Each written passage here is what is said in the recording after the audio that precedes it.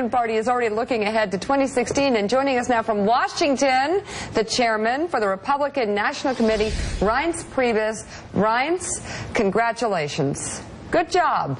Well, thank you. Thank you. It was a great night, and our volunteers and staff did a great job, and we're just obviously excited about the outcome, and you know, it's nice to know that some of the things we're doing is working. So where do you think this goes from here in terms of how the Republicans lead, these new faces that we're going to be seeing? Do you think we're going to have a repeat of years past, or is a page turning for the party? Well, I think, you know, on the outset, a couple of years ago, we said we needed a more diverse, younger party, a party that's year-round, not a party that shows up once every few years before an election, and a party that got its act together when it came to our digital and data program. And I think some of that stuff you saw happening last night. And I would say where we're at is kind of like when my wife asks me about a project at home and says, "How you doing?" And I said, "Well, you know, I'm 80% done and I've got 80% to go." So that's kind of where we're at. Well, which is actually, you know, that's what Robert Gibbs and I were talking before. Yeah, the honeydew list. Robert Gibbs and I were talking before, and it's almost like somebody in your position, because you've seen recent history.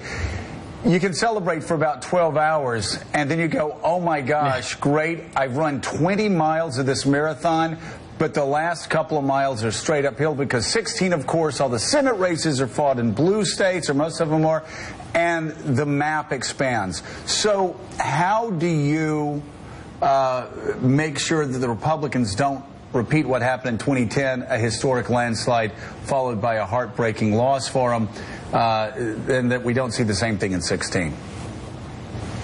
Well, I think it's nice to know that a lot of the things that we were doing worked. I mean, so we were very confident going into the last several days, at least in the last couple of weeks, because our modeling was good. We knew where these races were at. But what do we have to do? We have to double and triple down on our field operation. We have to double down on our engagement in black and Hispanic communities across the country.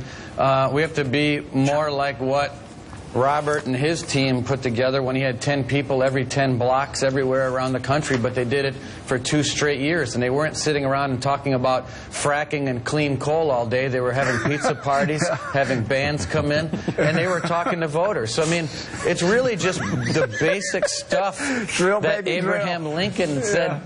What's that? I said, drill, baby, drill. I love that line, because I was saying to Republicans in the middle of 2012, and they were like obsessing over the smallest things in the world. I'm like, well, you guys are bitching and moaning at each other and figuring out who the real Republican is. You know what the Democrats are doing? They're knocking on doors. They're making phone calls. I love that line, Chuck Todd. Yeah. Instead of talking about fracking and clean coal, you know, the Democrats are knocking on doors. Yeah. No. Hey, Reince, I'm just curious. Well, that's right. I mean, when do you, as chairman of the party, do you want the 2016 primary race to start now? Do you hope there's a 6-month pause? Do you want to give Republican leaders a chance to govern for the first 6 months and hope that a bunch of people don't jump in?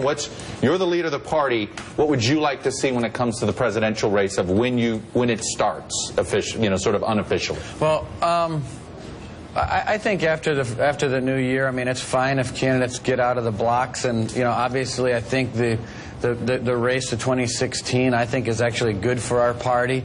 But I think as for 2016, I think it's really important that our leaders in the legislature set forward now real, achievable goals that are simple, that we can define for the American people. 1, 2, 3, 4.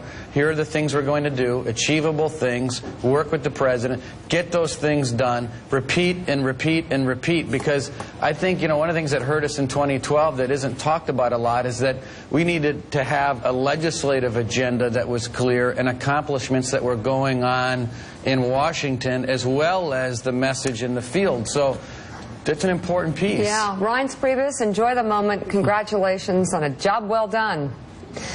Good to have